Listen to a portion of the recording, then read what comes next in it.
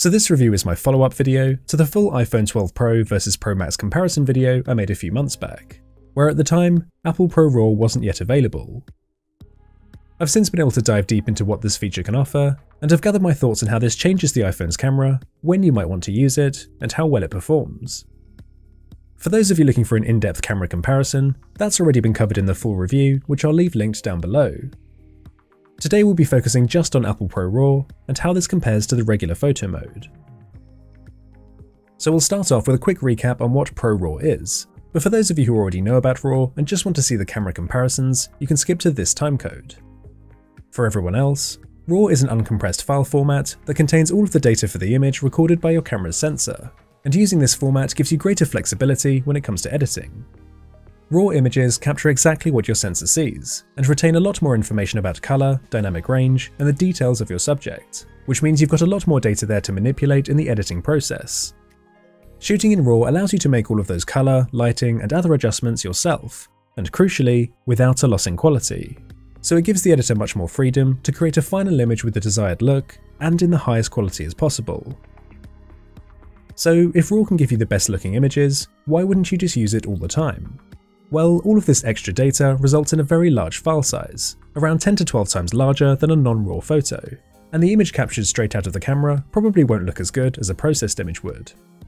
Therefore, smartphone cameras will typically shoot in a compressed format like JPEG, which processes the original image for things like sharpness, white balance, and brightness, and discards all of the extra information in order to produce a smaller file size. This is an efficient way of producing a good-looking image that doesn't take up too much space on your phone's storage.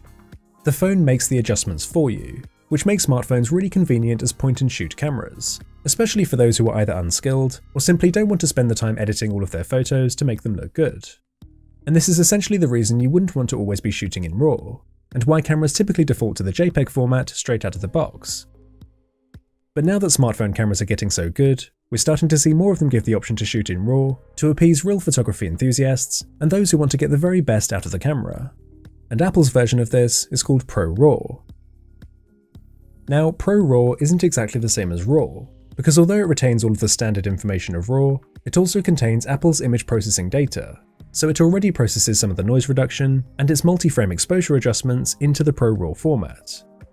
This hybrid technique supposedly gives you the best of both worlds, the benefits of Apple's image processing combined with the flexibility of RAW. Apple ProRAW is exclusive to the iPhone 12 Pro and 12 Pro Max, but works on any of the cameras, including when used in conjunction with Smart HDR, Deep Fusion, and Night Mode, so you can still take advantage of Apple's computational photography. The iPhone shoots in a file format called HEIC by default, which is very similar to JPEG, but is just Apple's own version designed to optimize the file size and help save on storage. But you can now see there's an option in the settings to turn on Apple ProRAW, and this will bring up an option to easily toggle on the feature in the camera app, so this is how you can use it.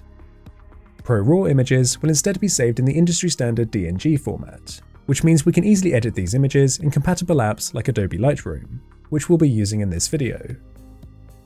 If I just show you these two example images here, taken just seconds apart, but one in the HEIC format and one in ProRAW, you can see already just how much more information is stored in the RAW format, as the file size is roughly 10 times the size of the standard HEIC format.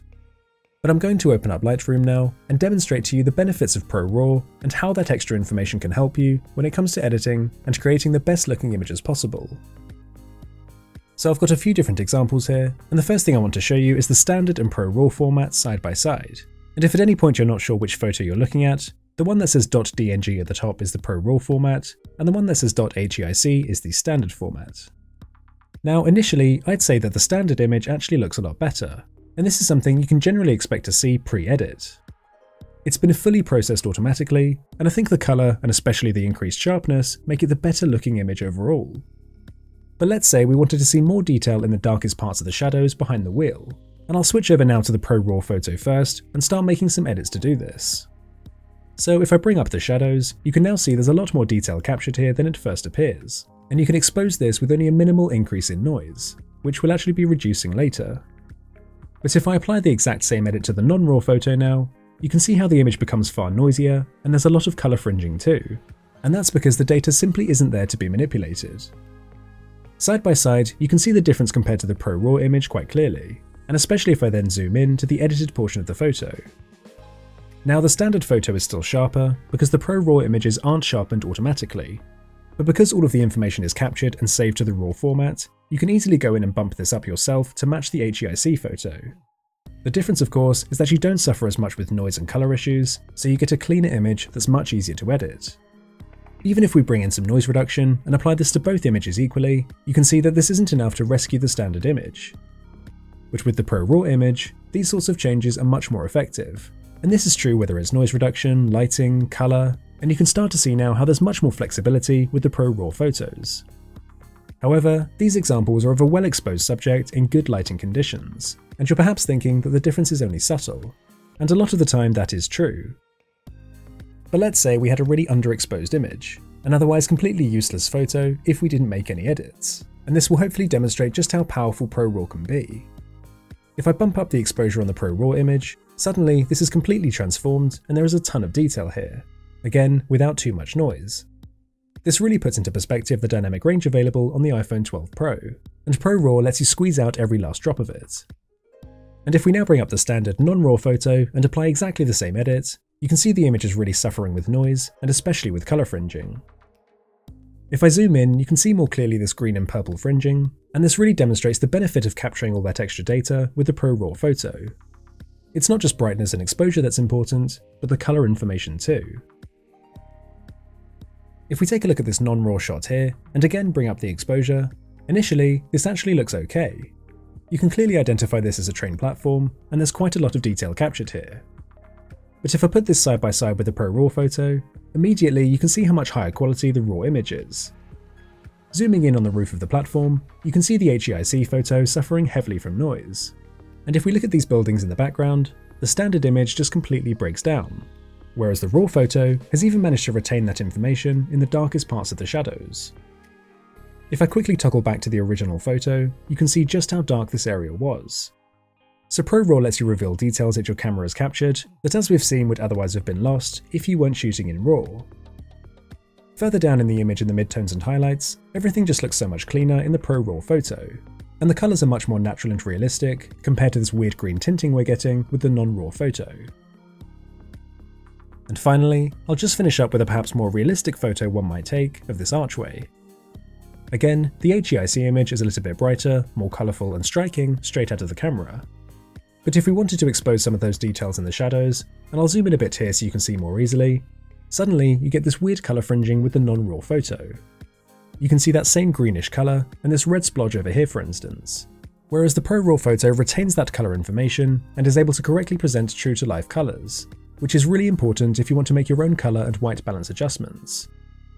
Further down and zooming in closer here, you can also see the image is a bit cleaner and the details are a bit sharper, such as in this gate and especially this red sign. As with all of these photos, there's a lot of tweaking that could be done here with the contrast, sharpness and the colour to get the best looking images possible. The edits I made today were pretty quick and rudimentary, just to demonstrate the power of Apple ProRAW, and even with a basic adjustment to the exposure, you can immediately see the advantage of shooting in it.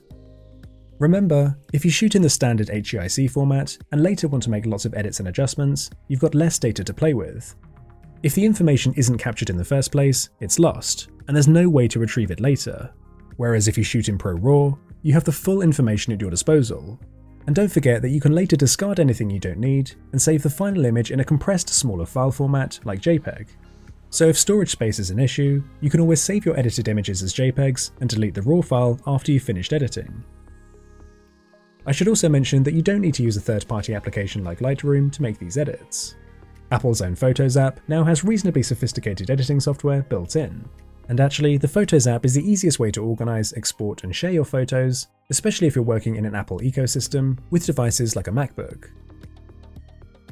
We've seen that images straight out of the camera often look better in the non-RAW HEIC format. Apple's computational photography does a great job with image processing by itself, and if you're happy enough with how these photos look and aren't interested in editing, then you can pretty much just ignore the ProRAW feature. But if you've splashed out on a 12 Pro or Pro Max in the first place, you've essentially put that extra cash into the camera anyway, and ProRAW is the best way to take full advantage of it.